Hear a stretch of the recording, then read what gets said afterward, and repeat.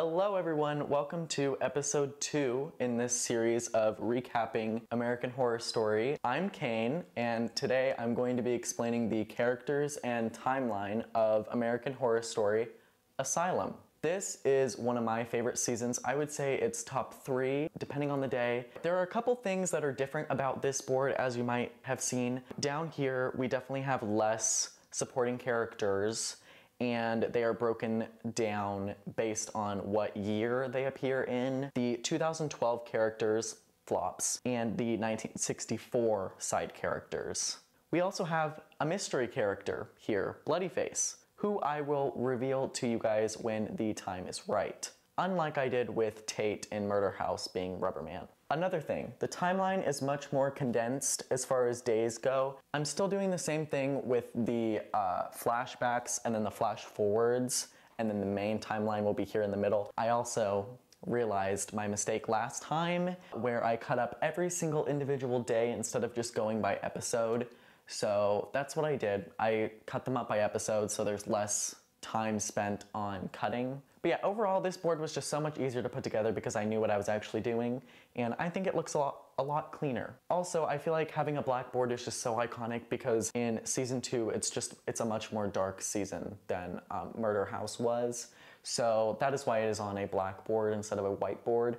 I feel like for most of the seasons going forward I'm going to use white, but for this one we're using black. Another thing, there are no lines connecting the characters this season, and I debated over this for a while. Every single character here interacts with the other characters, so I feel as though it would just be 1, a waste of time, and 2, very convoluted and a big mess if I was to try and connect these 8 characters with marker. I think the only connections that we don't really see that much would be Arden and Lana. And I think that's really the only thing that we don't see, because they are in an asylum, so it's a small condensed space, similar to how Murder House was, but a lot of the characters in Murder House really only interact with a couple people at a time. In Asylum, there's a common room, there's common areas where everyone gets to interact with each other, and it allows everybody to get to know every other main character, if that makes sense. A deep dive into the characters. Here we have Miss Lana Winters, and yes, I'm using a star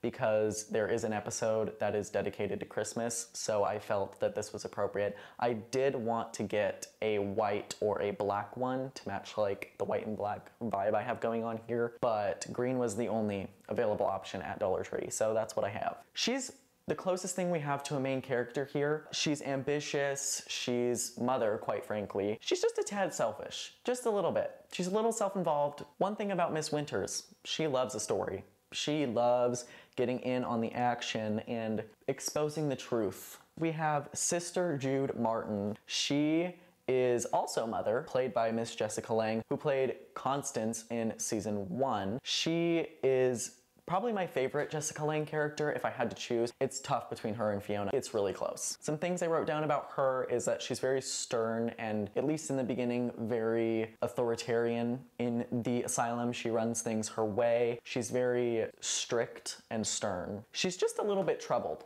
And we'll see what that means for her in episode 2 and 3, I believe, is when we start learning about her and her backstory. I think the show also benefited by making Jessica Lange more of a mainstay and less of like a side character, because she was a little bit of a side character in Murder House. She was kind of on the outside of the action. In this, the story more or less revolves around her in some aspects. Next, we have Sister Mary Eunice, who essentially turns into the devil in episode 2. So the words I wrote down for her character are mainly based on the first episode, where we get to see a little bit of her personality before the devil just takes over. So some things about Sister Mary Eunice.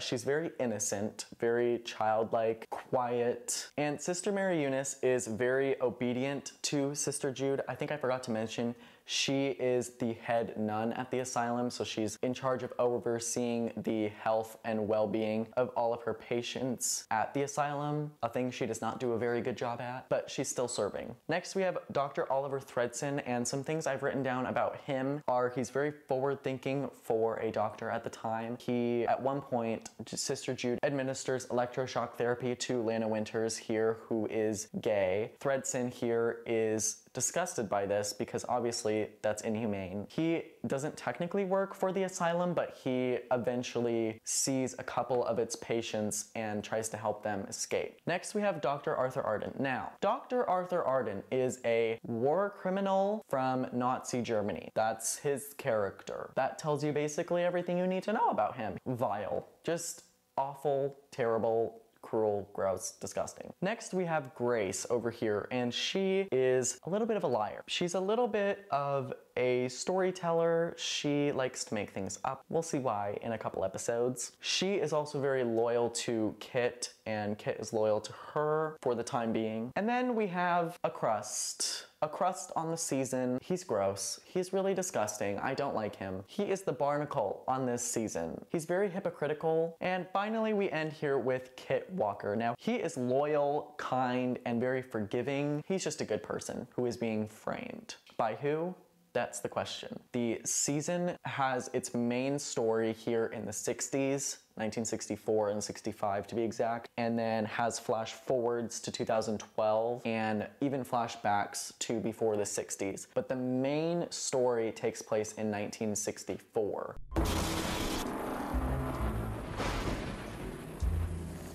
Alright, the first scene of Asylum Episode 1. We begin in 2012, October 11th, 2012, and we see Adam Levine. What a guest star, first of all. Yeah, Jenna Tatum and Adam Levine, they're a couple. What a combination, by the way. What a combination of celebrities. We see these two stumbling into an old asylum, and they are walking around and they are trying to have sex in this asylum. And the audience already knows that they're gonna see these two dead in very, very gruesome fashion. So this whole event happens over the course of like 4 or 5 episodes, and it's very stretched out throughout the season, but I'm just going to explain it all here in this moment because essentially one thing happens. So these two end up dead, killed by Bloodyface. Now Bloodyface is a serial killer from the 60s. He basically cuts the skin off of his victims' faces and wears them as a mask. Now I didn't include a picture of him on here. There are some copycat killers that come in as well. The real one just kills them. We begin the main story, day 1, October 25th, 1964. We see Kit Walker here, and he is working at a gas station where he is harassed by a couple of townies. We just see him leaving his shift at work. He goes home to his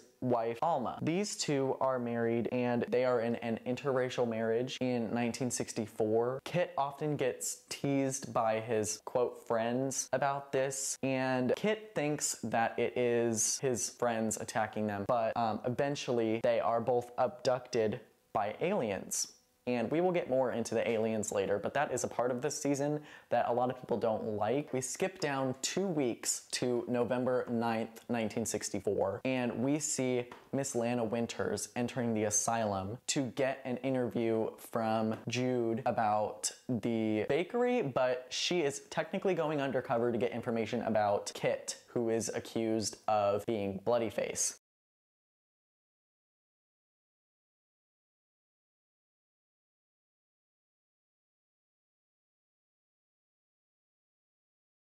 It is stated here that Kit's wife, Alma, was found skinned, and that's how they figured out that it was Kit, because his wife was found dead. So Lana enters, and she is greeted by Pepper. Now Pepper, fan favorite Pepper here, she is saying that she wants to play with Miss Lana as she enters. Sister Mary Eunice reveals to Lana, because she walks over and sees Pepper is out trying to talk to Lana, and so she reveals to Lana that Pepper tried to sleep with her sister's husband and then killed her sister's baby. So yeah, that's Pepper. She's a star. Lana goes into the asylum and has her interview with Jude, and Jude can already sniff an atheist and a lesbian from far away. And basically during their conversation, Jude says that she can see right through Lana's little facade, and Lana is one of those reporters that runs to the scene of a crime to get a scoop on the story. And that is exactly what she is doing here with Kit, who is arriving at the asylum this day. So her main motive is to try and get a big story that will get her famous because she wants to be a real journalist and not necessarily just like a reporter. So then we see Kit arriving at Briarcliff in chains. He's considered very dangerous, so he's locked up basically as soon as he gets there, put in solitary, perhaps. We have a scene where Jude welcomes Kit into the asylum, and she goes over some of the ground rules, and Kit claims that he is innocent and that he was abducted by little green men, the aliens, to which nobody here believes, quite literally until the very end of the season. Kit is then welcomed into the common room where a song that plays over and over and over again is blasting everyone's ears out, and he meets Grace as he tries to turn it off, and she said that he should really rather not do that because he will get caned for it. And this is where their relationship begins, two inmates in an asylum. We then have a scene of Jude confronting Arden, who is the medical specialist at the asylum. We don't know that he is a Nazi yet, but we come to find out in episode 4. Here we see Jude confronting him about certain patients disappearing, and he's all tight-lipped, babes. He's not giving anything up. Jude finds it very suspicious that all the patients that disappear under his care have no family. He's got something fishy going on. Mr. Arden here loves an experiment. That night we see Lana back at her home after she was forced to leave the asylum, and she is having dinner with her girlfriend, Wendy Pizer. They are in a same-sex relationship, and Wendy is a teacher. If anything got out about these two in this small town, her career would be ruined and her career would be ruined as well. So that is something to take into consideration. The next day, November 10th, 1964, Kit is in Dr. Arden's office. Arden is determined to find out the truth about Kit and his claim that he was abducted by aliens. He finds a hard mass in his neck. He cuts it out, and basically this is what the aliens are using to track Kit. Later on, we see Lana entering the asylum again, this time through a secret passageway that Lily Rabe's character, Sister Mary Eunice, was using to basically get in and out without being seen so that she could feed some of Arthur Arden's monsters, and we'll get more into that. Basically, he's conducting experiments. She is helping him with that. God knows why. Lana figures this out and uses that information to get into the asylum using Sister Mary Eunice's secret passageway. We see Jude having dinner with Timothy. We see that she fancies him in a romantic way. However, Timothy is a Monsignor and she is a nun, so that is forbidden here. Timothy has a dream to become Pope of New York with Jude by his side. They make an interesting power couple. She is just always suspicious of Arden and questions Timothy why he would hire such an awful piece of shit. So while Lana enters the asylum, she walks around looking for Kit, but ends up finding something else entirely. She gets knocked out and attacked by this thing. Later on that night, she's found by Jude and taken prisoner without a cause. So then we see the next day, day 17, November 11th, 1964. Mary demands to be punished for letting Lana in, and she sees getting caned by Sister Jude as this way to be punished. What was with the canes? What was with the canes this season? Why did we need to include Jessica Lange smacking people over and over again in the ass, in the posterior perhaps, with a cane? Why did we need to include that? While Lana is still unconscious the next morning from this whole ordeal, Jude heads over to Lana's house to find Wendy, her girlfriend, and basically blackmails her into signing over custody of Lana to the asylum for homosexuality. Now this is a nightmare for Lana because all she wanted was the story on Kit, and now she ends up getting a look into the asylum herself as one of its patients. We see Lana waking up and she's very distraught, obviously. Jude says that she had an accident and that she's not going anywhere. Basically, she is now prisoner here just as well as Kit and Grace are prisoners. We have a small scene of Jude and Arden, where Arden is cleaning up one of his storage spaces and there are scratches all over the wall. And Jude is still very, very, very suspicious of this man, rightfully so. Jude says that she will get to the truth and figure out what this man is planning in all of these secret storage areas. The episode ends with 2012, the same day, October 11th, where Bloodyface finds Jenna here running all up and down the asylum, and that's where we end episode 1.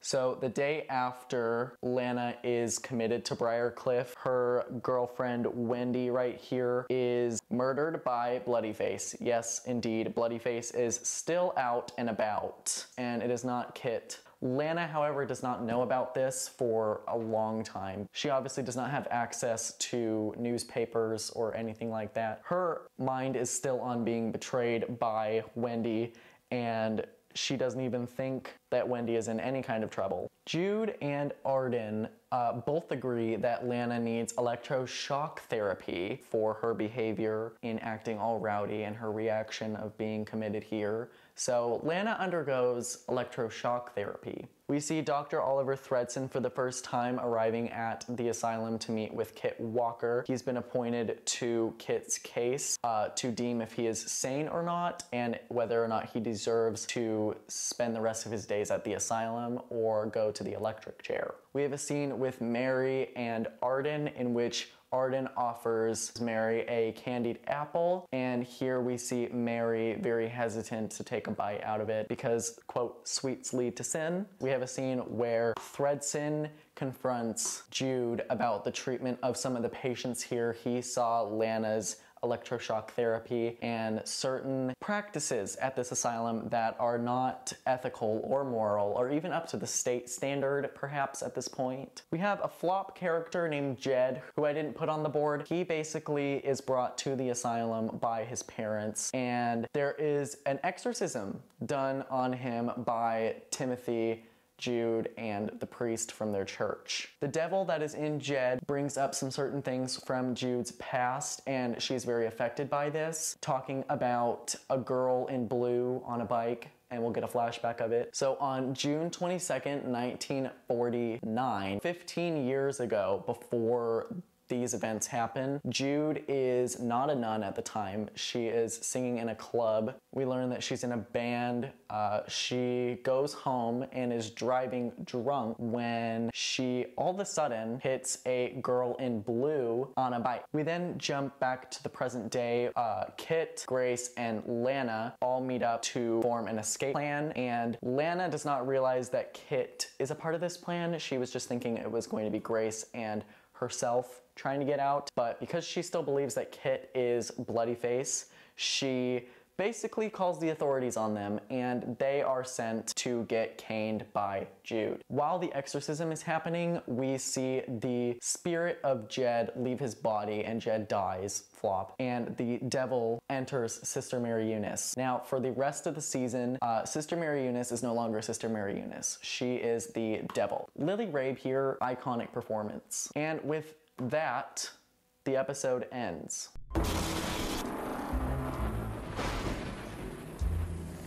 Alright, so episode 3 opens with Adam and his wife getting killed by a copycat, a Bloodyface killer, and they are there at the same time as the real killer. We have like 3 or 4 Bloodyfaces running around here in the present day in 2012, and one of the copycat killers is the one that kills Leo and Teresa in the opening scene of episode 3. Day 19, November 13th, 1964. The episode takes place over one day, so November 13th. Jude is given a newspaper about the murder that she committed in 1949, which I talked about in the last episode. And she is all distraught by this. Mary Eunice brings it to her, and she said that the mailman brought it to her, but Jude is convinced that it's someone toying with her. Jude is automatically the most suspicious about Arden and Thredson when it comes to who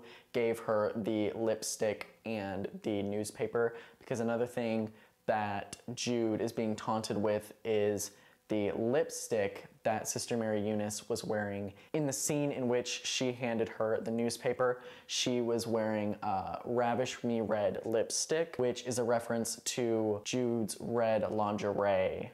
So Jude is just convinced that someone is after her. Someone might very well be after her. We have a scene where Sister Mary Eunice kills one of the inmates. This is just to show to the audience that Sister Mary Eunice is no longer Sister Mary Eunice. She is the devil incarnate, babe. We have another scene where Sister Mary Eunice, aka the devil, brings Jude some wine. Now, Jude, who is a known alcoholic, I think I might have said that earlier, she does not bup anymore. Once she went under the cloth, she went no more alcohol for me. We then see Lana in the common room and she ends up meeting Thredson here. He offers to help her get over her homosexuality because he says that electroshock therapy is definitely not a humane way to get over homosexuality, but conversion therapy is somehow humane. There's a storm brewing here at Briarcliff. To get all the inmates distracted from this, Jude plans a movie night in which they're going to be watching The Sign of the Cross, which is a movie I think from the 30s, during the whole storm to distract all the patients. During this, a character called Shelly, who we saw in the first episode but I didn't really talk about her, she wants to be a part of the escape plan that Kit and Grace are planning. This is escape plan number 2, babes. This is escape plan number 2. And Lana, who heard from Thredson that the bloody face killings are still happening and that Wendy is dead or missing because Thredson went to Lana's house or something to check up on Wendy and no one was there. So Thredson brought this information to Lana, and now that makes Lana believe that Kit is innocent because how could the killings happen whilst Kit, who is the alleged bloody face, happen while he's here? So we have our escape plan team. It is Kit, Grace, Lana, and now Shelly, who's down here because she's not a main character. So the plan is to, while everyone is distracted with the movie, escape through the secret passageway that Lana entered in through. And so she is kind of like the ringleader here, basically, even though she called the cops on them last time. She is with them this time. We see Jude then breaking her promise to be alcohol-free, and we see her drinking quite a bit of wine in her office right before she introduces the film. And during this scene where she introduces the film, she is quite iconic. Let me put that out right now. This performance is iconic. She really just recited the entire lyrics to You'll Never Walk Alone and thought we wouldn't notice. So we see our escape team, Kit, Lana, and Grace actually make it out, but one of the orderlies has Shelly, or rather, Shelly is distracting one of the orderlies via some sexual favors. Disgusting. Just as Miss Girl tries to make it out, she is caught by Arden. So during the film, these three slip out, basically, and they're able to get out, but then are chased by Dr. Arden's monsters that are just outside the door. So they run back in and they are all wet. They end up back inside the movie and act like nothing happened. Shelly here is almost R-worded by Arden. However, Arden decides that he would rather use her as one of his experiments and starts injecting her with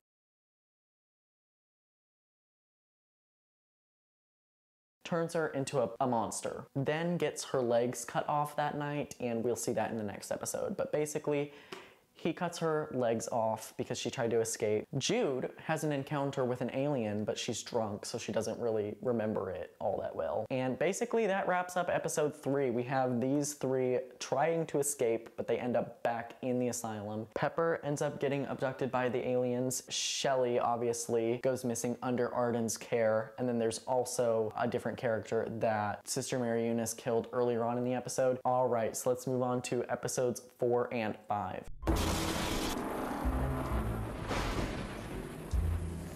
Alright, so episodes 4 and 5 are a two-part episode called I Am Anne Frank, so I've decided to include them together in the timeline. We begin on day 20, November 14th, 1964. A woman is brought to the asylum. Her name is Charlotte, but she goes by the name Anne Frank. She claims that she escaped Nazi Germany, Auschwitz, and came to the United States. Once the camp was liberated, she was too sick to say her name was Anne Frank or something. It was a whole thing. Basically, she claims that she's Anne Frank, and she got into a bar fight, I believe it was, over some anti-Semitism that she was standing up for. At first, Sister Jude is having absolutely none of this. She says, that does not make sense, babes. Did you read the diary? Miss Girl is dead. She is not alive anymore. She died in the camps, perhaps. Miss Girl shows her tattoo, and that convinces her. We have a scene where Shelley is being injected by...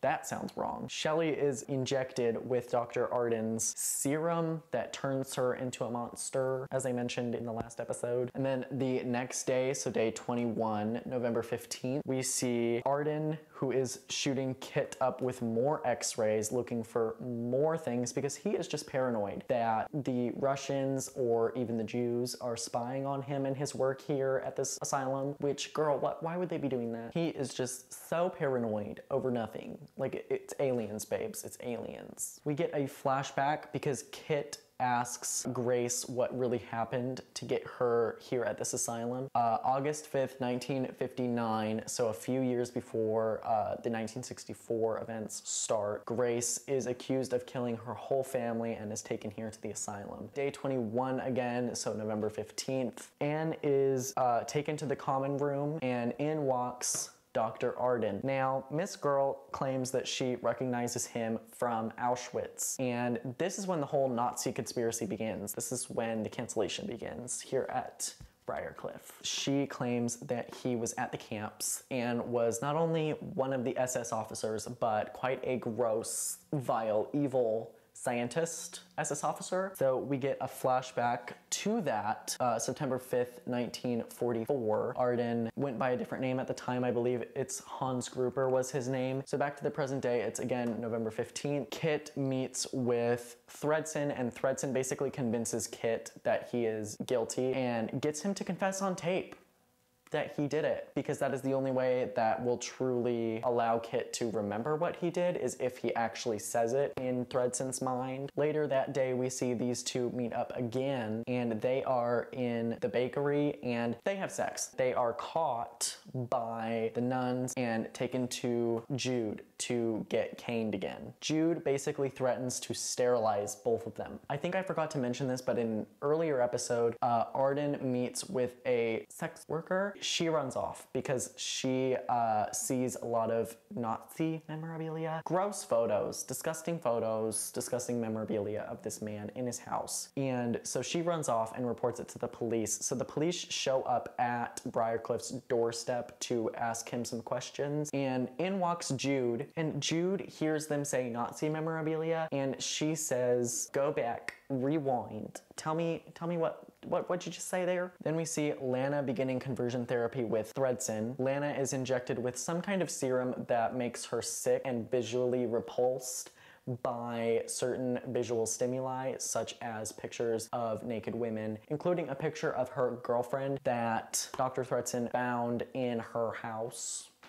Now, why do you have that? Jude ultimately brings more concern to Timothy about Arden being a Nazi. Timothy basically just writes it off as, oh, it's just a crazy patient. He's not a Nazi. Then we get a scene where he calls Arden and says that Jude is on to him. Now, this is a reveal that these two are working together or have had a working relationship, and he already knows about the whole Nazi situation. In solitary, both of these two are in their own separate rooms, though kind of adjacent to each other, right next to each other, so they can still talk to each other. Grace reveals the truth to Kit that she actually did kill her family, and she lied to him. Ooh, girl. We get a scene where Thredson promises to break Lana out by the end of the week, which is promising. Then, while Kit is in solitary, he confesses to Jude that it was him who did the bloody face killings. However, I think it's just because he is all distressed and he doesn't really know what to believe at this point, and he's been convinced by Thredson and certain figures here at this asylum that he is guilty. However, he is not, because there are still killings happening. Because Miss Girl here is so suspicious of Arden, she takes one of the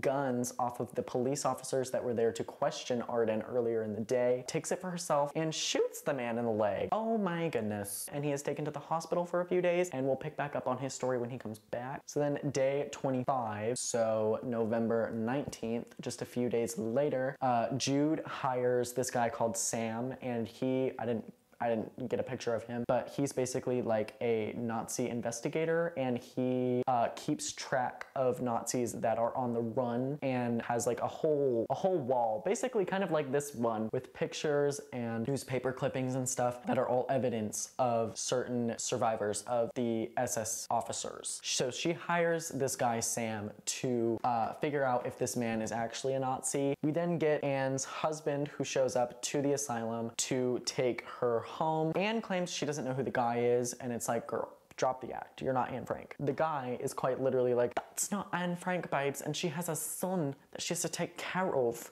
She needs to come home. She is released to his care by Jude because she feels like she can't really do anything for her. You know, like she needs to be with her son. We get a scene where the aliens show up at Grace's cell, implant something in her. 2 days later, day 27, so November 21st, 1964, Arden returns back to the asylum and thanks Mary Eunice for cleaning up the mess of Shelley down in his office space, because Anne saw Shelley with no legs, a decrepit monster, down in Arden's office, in which they checked up on and found that she was nowhere to be seen and that this woman was just making stuff up. We then see a scene where Anne is again brought back into the asylum 2 days after she left it, because she is acting very hostile towards her baby and is not doing a good job at parenting him, and the husband is like, yeah, maybe you do belong here, actually. We see Lana and Thredson meet at the bottom of the stairs,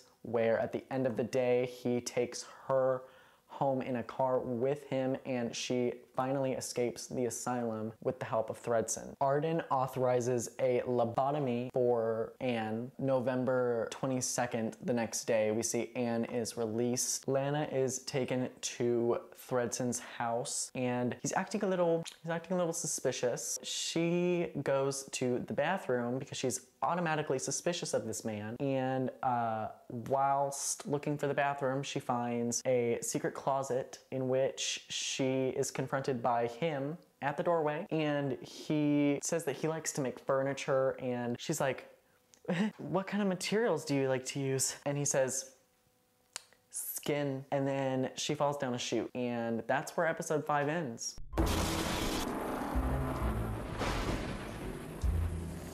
We then move down to day 29, so November 23rd, 1964. Jude turns down a woman who's trying to commit her daughter for murder, okay? However, despite the fact that they don't have a children's ward, this woman leaves her child here in the care of the asylum. So then, Lana wakes up in Thredson's basement the next morning after he dropped the floor from underneath her in the last episode, which, with this, it's revealed that Dr. Thredson is in fact Bloodyface. And the reason that he got himself appointed to Kit's case was to blame it on someone other than himself. This whole episode is basically dedicated to Thredson and telling Lana his story and how he has mommy issues, skins his victims to feel close to, as if he was like close to the skin of his mother. He just has a whole fetish. We then get a scene where Sam calls Jude. Oh, I do have him on the board.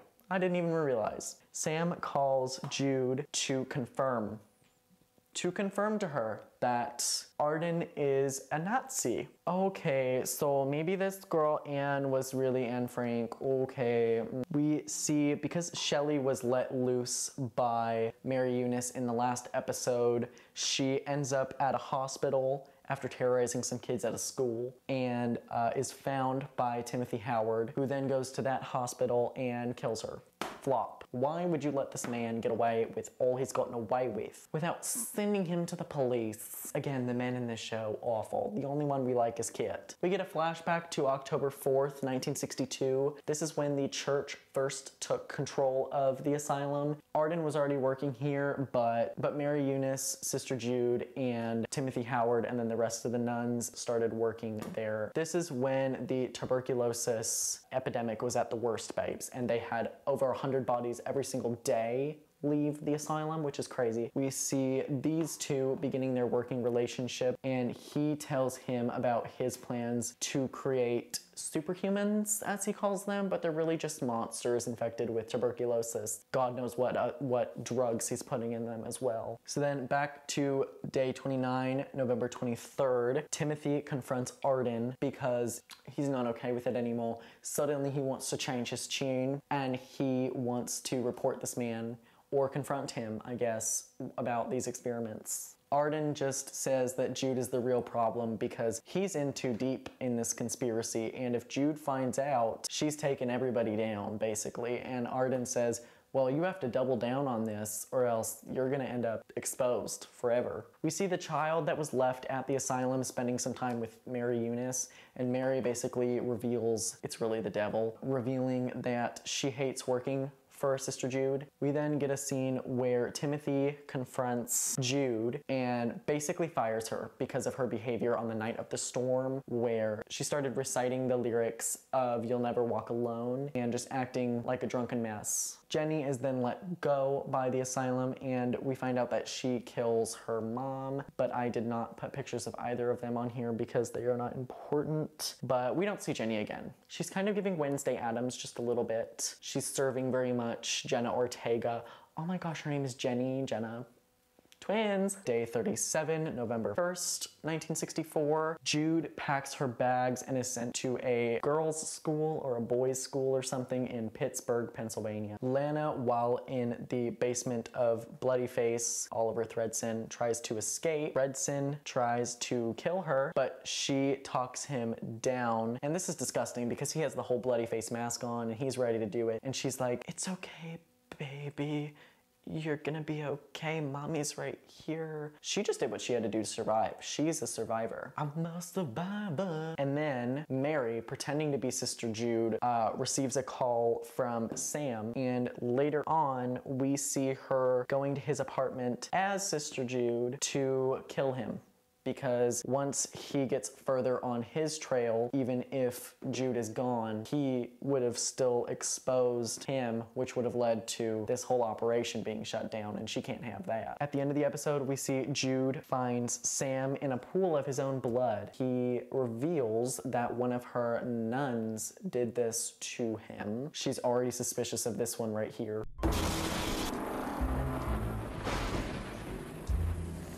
Alright, so excuse the outfit change and the hat. My hair was not behaving today.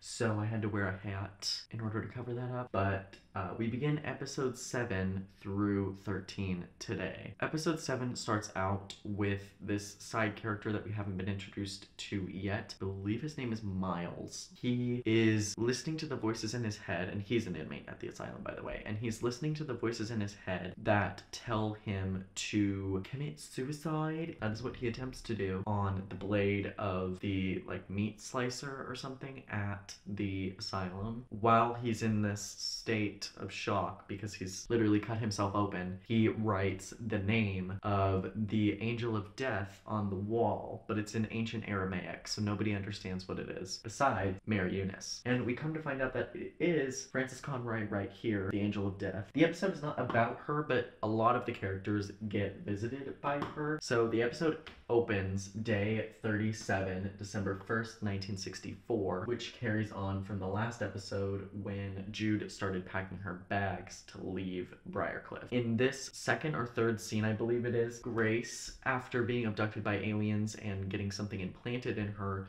Grace starts bleeding out everywhere, all over the bed. The nuns and nurses around are quick to call Arden. Arden claims he doesn't have any idea what sterilization they are talking about because the nurses and nuns were like, she must have been sterilized by you, of course, because Jude threatened it, and that was the last we heard about it. And he was like, I did not sterilize this queen. We get a scene where Mary Eunice goes into Miles's room, and because he's still alive, he got bandaged up and everything, and he is trying to commit suicide again because a little ill in the head. And she finds the angel of death right here trying to kill Miles, and Eventually she does, but the devil finds her and they have like a little conversation. They're like, oh, I know who you are and you know who I am, and we're among the living, but we're not living. So then we cut to Fredson's house. If we forgot what happened in the last couple episodes, he is Bloodyface. He is the one that is doing all these gruesome killings. And Lana is in his basement after he kidnapped her from the asylum. So Lana has been down in his basement for about a week, little over a week at this point. And the scene opens with Bloodyface R-wording Miss Lana here. Disgusting. What is with this show and just R-wording everyone? Why does there have to be so much? There's so many assaults and R-word scenarios. We then get a scene where Fredson apologizes to Lana because Lana is basically cosplaying as his mother.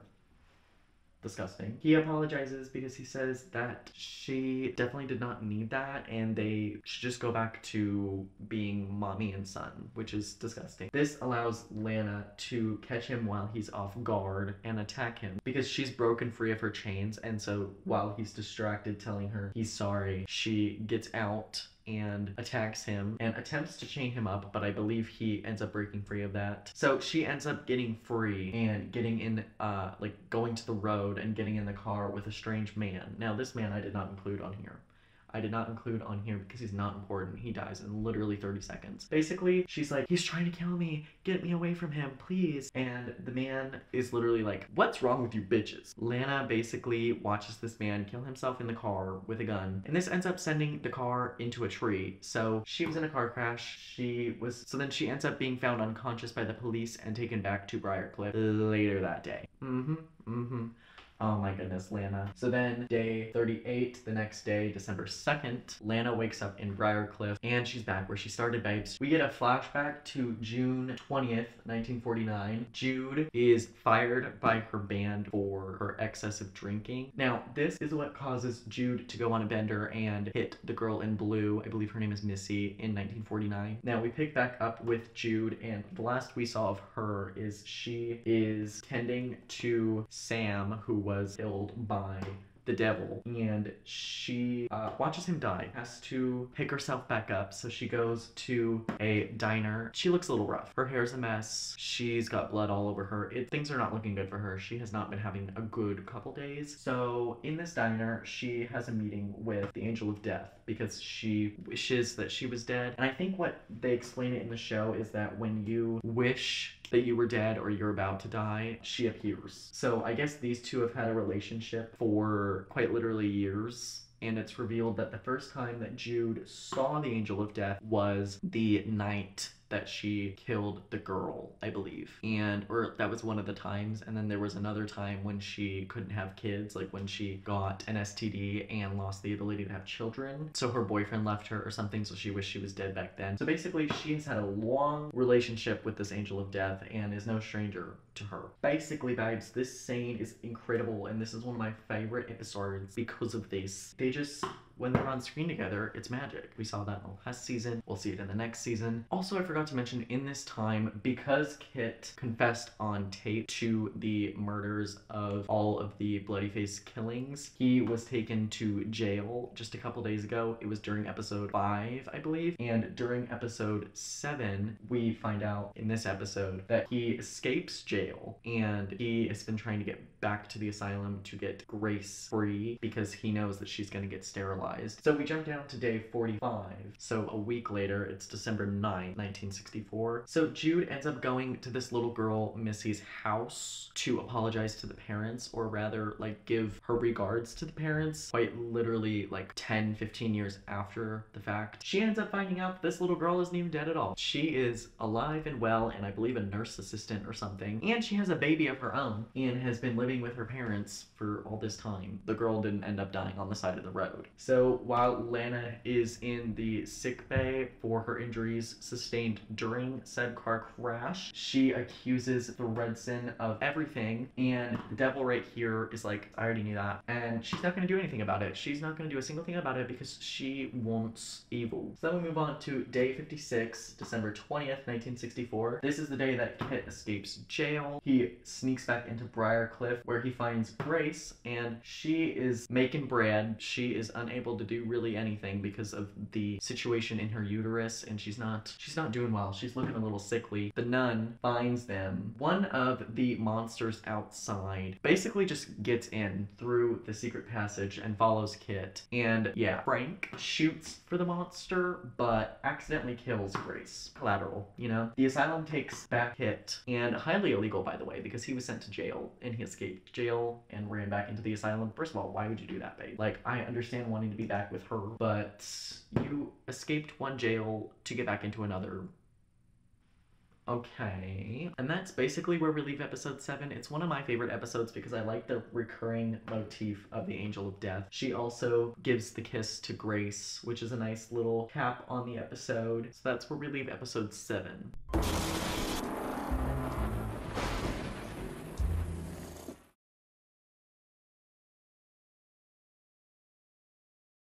Episode 8 is a Christmas-centered episode, and this is one of the best episodes as well. The episode begins with a flashback to December 19th, 1962, in which this Krusty right here, he kills a Santa Claus that's outside of like a mall or a toy store or something, and assumes his position and goes on a killing spree, pretending to be Santa Claus a few days before Christmas, and he ends up in the asylum just under a year later. Then we jump to day 57, December 21st. We see Mary making a makeshift Christmas tree with all the inmates in the asylum, and she uses people's hair and one guy's dentures and a bunch of random trinkets from all over the asylum to create this tree with a bunch of makeshift ornaments on it, which is kind of cute, kind of slay. It's kind of giving Hobby Lobby. It's giving Pinterest. Don't hate on the Pinterest tree. We see Jude breaking back into the asylum after a couple weeks of not being there and in charge at all of anything. She was fired, remember, and she's been like on a bender the last couple weeks. So we see her sneak back into the asylum to try and kill Mary, but this whole interaction is seen by Frank and a bunch of the other orderlies, and they escort her out. So she's quite literally removed from the premises of the place that she used to work. We then move to 2 days later, day 59, December 23rd. We see Mary release Lee Emerson from his holding cell because he's been in solitary for a year after what happened on Christmas Eve the year before. December 24th, 1964, Lee kills an orderly while they were decorating for Christmas. Christmas morning, Arden aligns with Jude to take down the devil in Sister Mary Eunice because he no longer sees the innocence and purity in her soul, and it took quite literally giving her shit-stained earrings and her accepting them with open arms to get him to realize that she's the devil, which that is a sentence I didn't think I would ever have to say. So then in another scene we see Lana finding Kit, who's on a bunch of drugs. So the asylum, Briarcliff, is keeping Kit from the state to cover up the murder of Grace. So Lana finds him basically passed out at this point, dreaming, hallucinating, everything like that, and she promises to get him out, so she's devising a plan. Jude breaks into the asylum with the help of Arden, and Arden ends up double-crossing her. Who could have seen that coming? Let's just face it, he's still in love with her, no matter how evil she is. He locks her in a room with Lee Emerson, the Santa killer,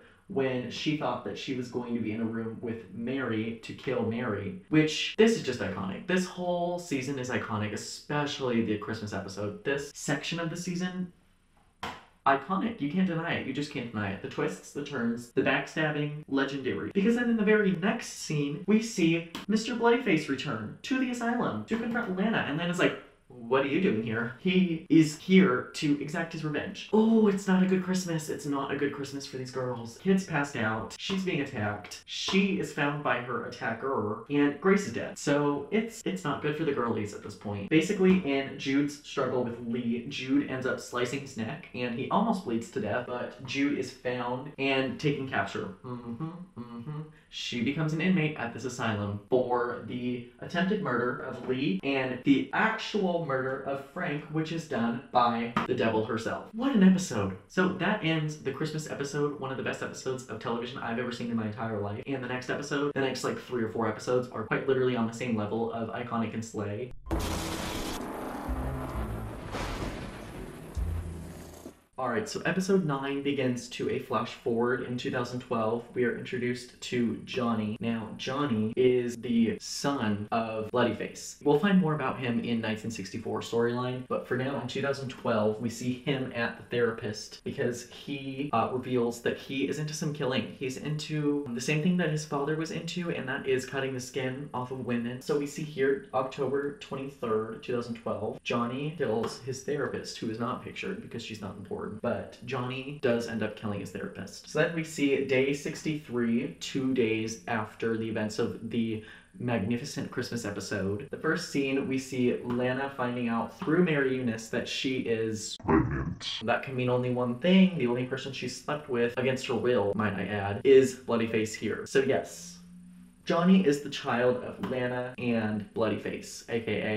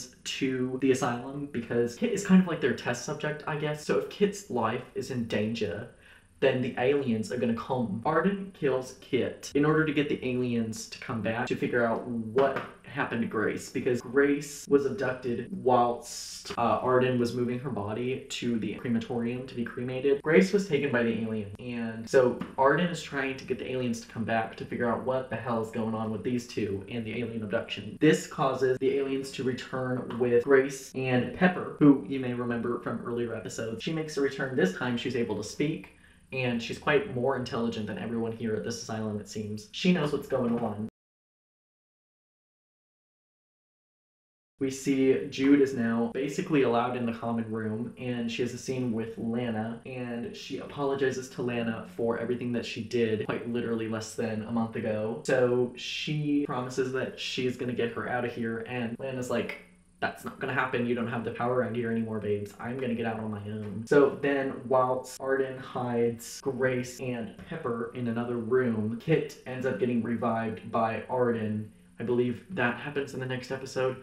But he revives Kit and hides Grace and Pepper in the other room, and that's where we leave off on episode 9. Another stellar episode, by the way. The next one, I think, is the highest rated episode.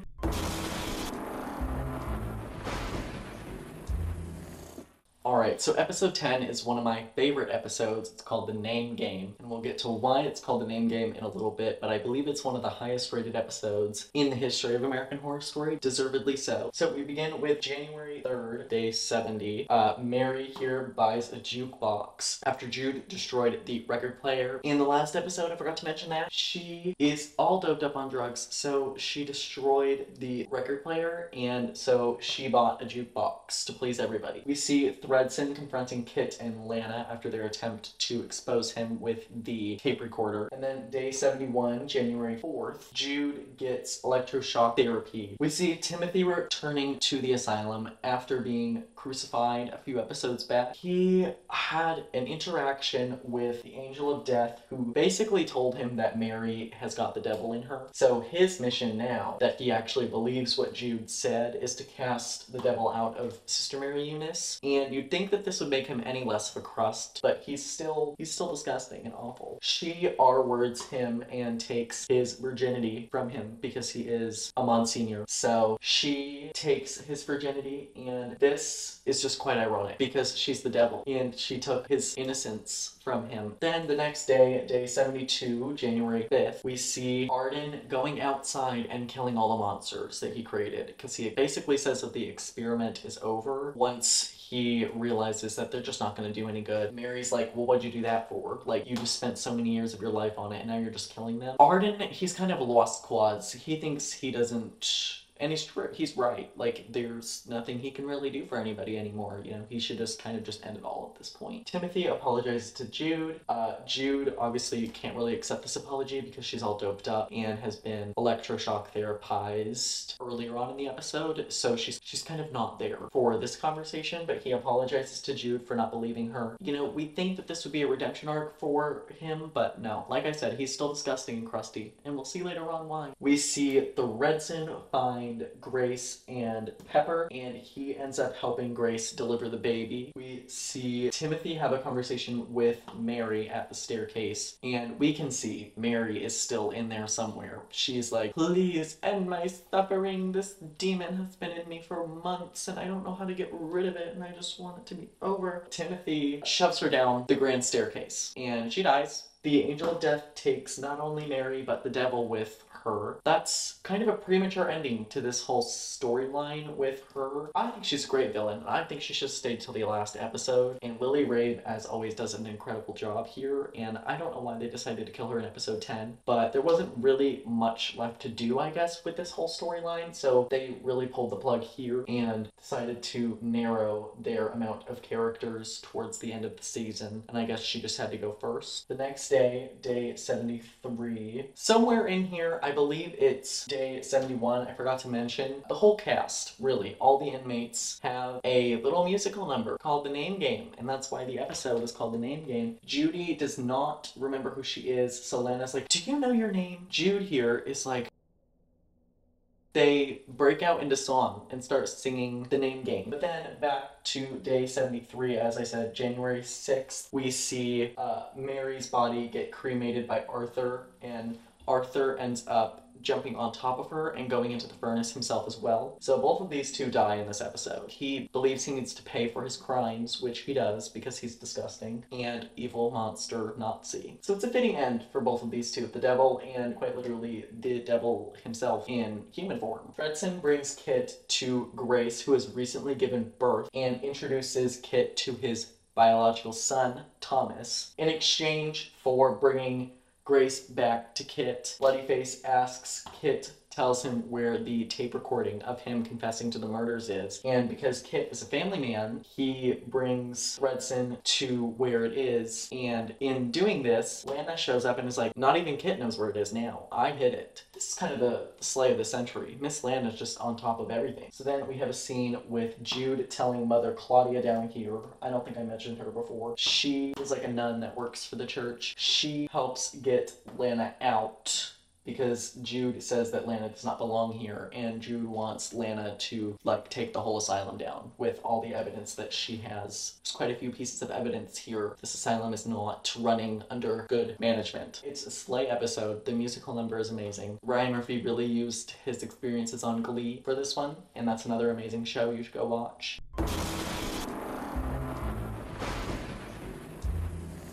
Alright, so just ignore the tape down here, but episode 11 begins with Johnny again, and this time it is October 28th, so about a week after he killed his therapist. He hires a prostitute, and they have some interesting things going on. He has a mommy fetish just like his dad did. He ends up killing his prostitute off screen, I believe, but it's a weird opening to the episode. It's whatever. Anyway, we move on to 1965 now, January 6th again, so to carry on from episode 10, Lana is released by Mother Claudia here, whilst Kit is talking to Thredson about how to get the tape from Lana. And while this is all happening on the staircase, we get like a split screen situation where Lana is walking down the stairs to get out, scarf over her head so that Thredson can't see her leave. Thredson and Kit are walking up the stairs as she is walking down. Thredson sees the back of her head and recognizes it somehow, and as she's getting into the cab to get out, he sees that she leaves, and as she is leaving, she puts the tape on the window so that he sees that she has it, and then she flips him off. She's an icon. So she confronts him at his house later that night, and they have like a long drawn out conversation about how he is not going to survive. He's going to end up in prison or the asylum. Before he can make a move on her life and try to kill her, she pulls out a gun and kills him. So this kind of ends the 1964 to 1965 storyline. We get a couple flash forwards from here on, but with the death of Bloodyface and the win that Miss Lana has here and the story that she publishes after this, this is kind of the end of the main story, and we still have 2 episodes to go and half of this one to get through. So a few days later, January 12th, Lana visits Wendy's grave slash like memorial. This is an iconic scene. The white walls and the white gravestones and stuff,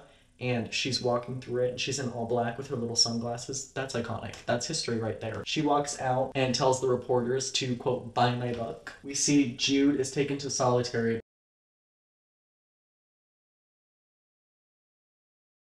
because Kit is found innocent after the whole story with Bloodyface comes out. He is released, and he has one wish before he leaves, and that is that Grace is also released at the same time. So they both go home and find who? Alma in their house. And she has returned, and somehow she's still alive. I don't know. I guess the aliens really had her body. Bloodyface made up some random other body. So she ends up having a kid up in space with the aliens.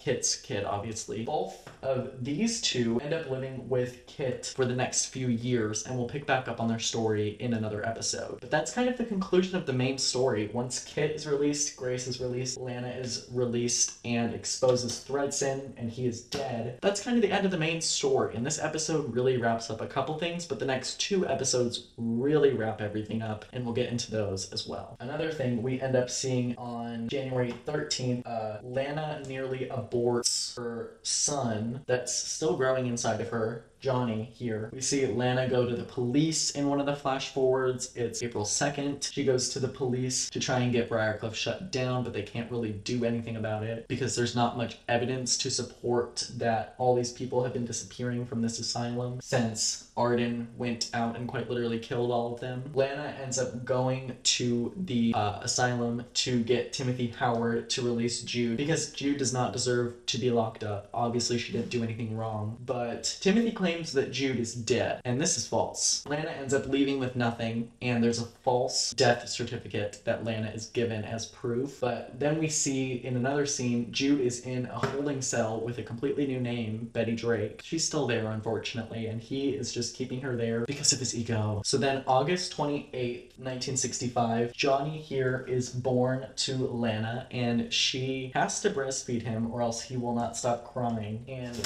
oops. Whoopsie. She gives him up for adoption and hates the idea of living with him and raising him, which, girl, obviously, no one's gonna blame you for that. And that's basically where we leave episode 11.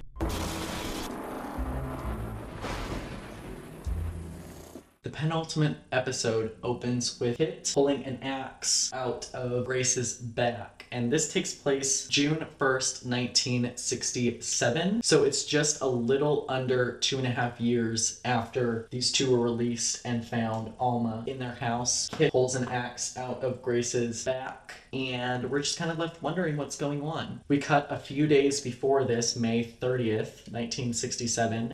Grace is still all obsessed about the alien situation that happened to them 2 years ago. And she's drawing all these pictures of all the aliens and stuff. And this is kind of disgusting. Miss Alma here, she wants to forget about that time of her life, and Grace wants to relive it and share it with the children. Kit is kind of indifferent to the whole thing, and he's just like, can't we just be a big happy family? Because they are living a polygamous relationship, and Kit has to be shared by Grace and Alma. Alma, she is a flop if I've ever seen one. Your man fell in love with someone else while you were up in the sky. Deal with it. So the next day, June 1st, we cut back to that night. Grace and Alma are fighting over who can have Kit, because Alma thinks that Grace should have Kit because she's clearly a little obsessed with the whole alien situation. And Grace is like, you should go to Alma because she seems distressed lately, a little on edge as of late. And Kit is like, I'm just trying to do what comes natural. This causes her to get jealous. She kills Grace with the axe that we saw in the first scene. So yeah, Grace dies, and the two children, Juliet and Thomas, are left with just one mother and a father. We move to March 7th, 1968.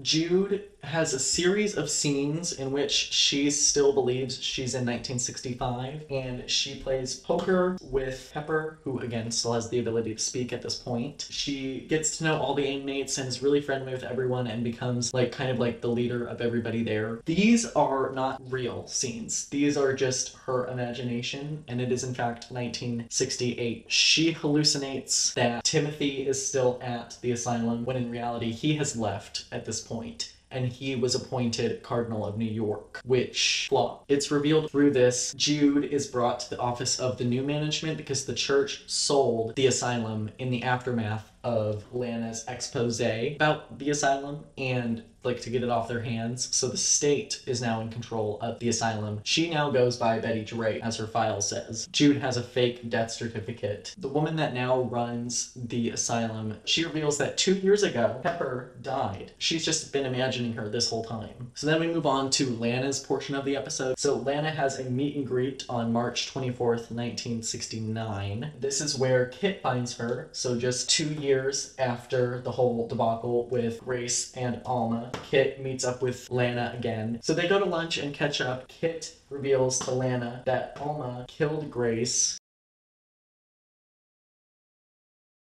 So then after this, Lana's like, I don't really know what else you want me to do. Lana, she's kind of become a cheap celebrity at this point. Like, she is a little selfish here. She has kind of got caught up in all the glamour, and she's forgotten about why she started this whole thing in the first place, and that was to get this man exposed of his lies and hypocrisy and to get the whole thing shut down. December 1st, 2012, Johnny buys a first edition copy of Lana's book, Maniac, that is signed. Basically, he reveals his plan is to kill her, and that is what we will pick up on in the finale. But yeah, that's episode 12. It's most people's least favorite episode of the season, which I understand. Not a whole lot happens. It's kind of just flash forwards to other parts in time, and you don't really get a whole lot of story. You just kind of find out a couple of things about the futures of Kit, Lana, and Jude, who are like the main three characters of this season.